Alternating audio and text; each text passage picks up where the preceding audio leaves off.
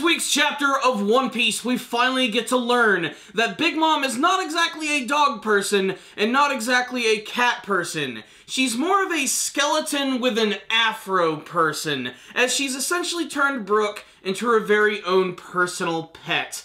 Not only that, but Pedro of the Mink tribe does battle with Baron Tamago, who's going through a rather strange evolutionary process, where he's quite literally transforming into a chicken. Not only that, but it seems like Luffy is this much closer to finding Sanji and ending all of this madness on Whole Cake Island. So much stuff to talk about in this week's chapter in so little time, so let's just go ahead and start from the beginning. This week's chapter opened up with Big Mom, who has effectively turned Brook into her very own personal bitch. Basically, she finds him completely adorable, and honestly, I feel terrible for Brook, because he just got back from the island of Zou, where he was constantly being assaulted by all of the dog minks, who were basically trying to use him like a human chew toy. And now, he's basically just a lapdog for Big Mom. But there is some big information that she decides to drop on the viewers. One, apparently, Gold Roger had some sort of weird ability to actually read the poneglyphs, whether this is some sort of special devil fruit ability, something to do with hockey, or something else altogether is still kind of a mystery. Still, it still paints him as a very important figure in the One Piece universe because he was able to read all of this shit. Not only that, but apparently the hat that Big Mom wears actually is also infused with her soul, very much like a lot of the other objects on Whole Cake Island. Her hat goes by the name of Napoleon, and the fact that it actually has a skull on the top leads me to believe that it's probably going to talk and move its mouth.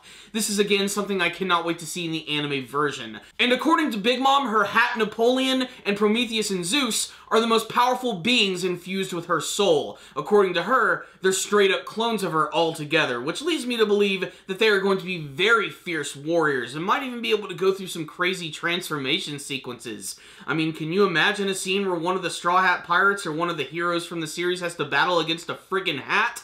I can't wait to see how that would play out. We also get to learn a little bit more about Pudding and the fact that her third eye is actually very important. She's a half-breed person from the Three-Eyed Tribe. There's a lot of these weird, multi-limbed, multi-eyed tribes in the One Piece universe. And according to Big Mom, when she's able to fully open that eye, there's going to be something very special about that. And Pudding has some big plans to talk to her mom about something, but they just decide to sweep that under the rug for the rest of the chapter.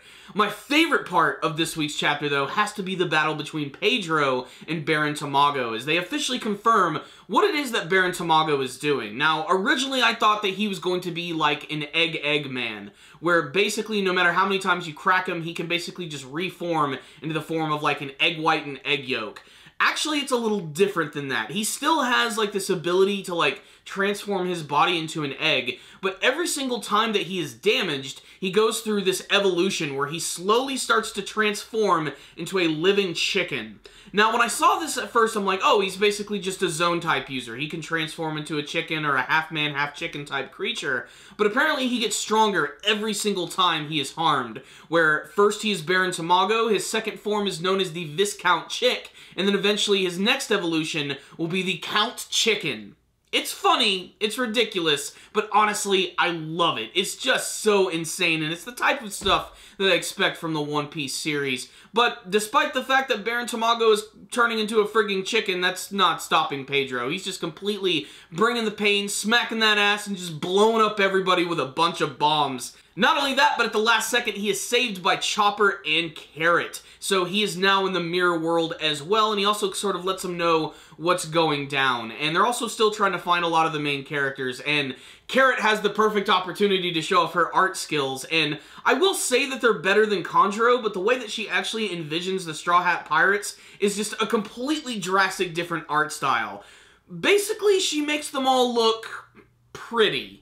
The rest of the chapter follows Luffy as he runs around Whole Cake Island desperately searching for Sanji until eventually he runs into the room where Reiju is. She actually manages to pull him into her room, and I love how you can actually see him like bouncing off the walls, and she informs him of everything that's going on. Sanji just learned that Pudding is going to kill not only him, but the entire Vinsmoke family, and Luffy still refuses to eat anything, and even claims that even if Big Mom were to go after everybody at the restaurant ship, that he would basically go and save them as well. He's in it to help Sanji in every single way, but Sanji is going down a completely different path. He's going down one where he feels basically there's no turning back at this point, which leads me to believe that he's probably going to do something incredibly drastic without acknowledging Luffy or any of the other Straw Hat Pirates, which could potentially lead to something which could be very tragic, but we'll have to see. I have a feeling that's not going to happen, and eventually Luffy will be able to stop him from whatever it is that he is planning to do. I'm still just waiting for that moment where we get the next big confrontation between these characters, because the last time they saw each other,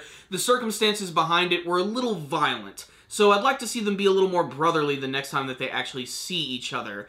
That being said, this was a super exciting chapter of One Piece. So what's the rundown on this week's chapter of One Piece? Baron Tamago is a chicken.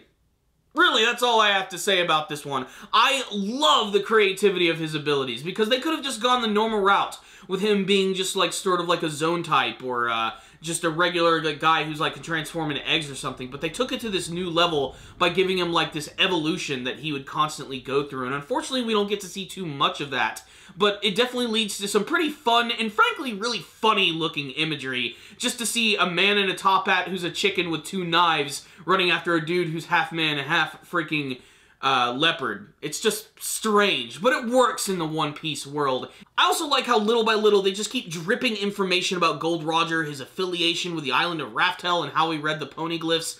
There's a lot of important stuff in there, and you'll actually miss it if you read it too damn quick. Not to mention the thing about Pudding actually being from the Three-Eyed Tribe, which who knows what the hell that is about, you know? Maybe she's like Tien from Dragon Ball and she can create clones of herself, grow arms out of her back. Maybe it's something completely different related to her Devil Fruit ability. Maybe it has to do with like hypnotizing people with the third eye. I mean, there's just so much speculation as to what she could actually do with these abilities. And the fact that they brought it up pretty much guarantees that we're going to see those abilities manifest probably within this arc. I have to say, it's also really funny seeing her just sort of being herself, being all huffy-puffy in front of her mom. Again, like the rest of the chapter, it leads to a lot of really funny imagery. But really, the biggest movement in this chapter, of course, is the fact that Luffy is getting ready to find Sanji, and he's desperately running around, beating the crap out of everyone that's getting in his way and just causing all sorts of destruction. There's a lot of crazy things going on Whole Cake Island, and I'm actually surprised that it's been moving along at such like a quick pace. This isn't like Dressrosa, where we had to go through all of the major introductions and go through a big tournament before we could get basically to the meat and potatoes of the arc. Right here, we're getting right into it, and it makes it really exciting and breakneck every single week. So, I loved this chapter. I especially loved all of the artwork this week, just all the funny scenes, all of the action scenes, the big explosions in the middle. Baron Tamago becoming a chicken is fan-freaking-tastic. It's awesome. So I'm going to give this chapter right here a 5 out of 5. For me, it was really entertaining. The first time I read it, I thought it was really wordy. It was like reading a freaking novel. But there's a lot of important information here. There's some cool action scenes in the middle. And like I said, this week's chapter is all about the amazing imagery, which is definitely one of the key reasons why I think a lot of people read manga in the first place. It's a visual medium, so it's a feast for your eyes, and you should definitely check it out this week. 5 out of 5 for me. If any of you guys did read this week's chapter of One Piece, make sure to tell me what you thought about it in the comments section below. Did you like this chapter? Did you not like this chapter? What did you think of Baron Tamago's abilities to transform into a chicken? Do you have any other theories as to how it was Gold Roger was able to read those poneglyphs with what Big Mom was talking about, her special ability that maybe only he could have possibly had? And what do you hope to see from the rest of this brand new arc of One Piece and beyond? Please tell me in the comments section. Thank you guys so much for watching this review. Make sure to subscribe to the channel for all of the latest One Piece manga and anime reviews, as well as reviews on a lot of other anime series. Make sure to also leave me a comment or two. I would absolutely love to interact with you guys. And of course, if you like this video, please give it a like. I will see you guys next time. And as always, stay dandy, baby!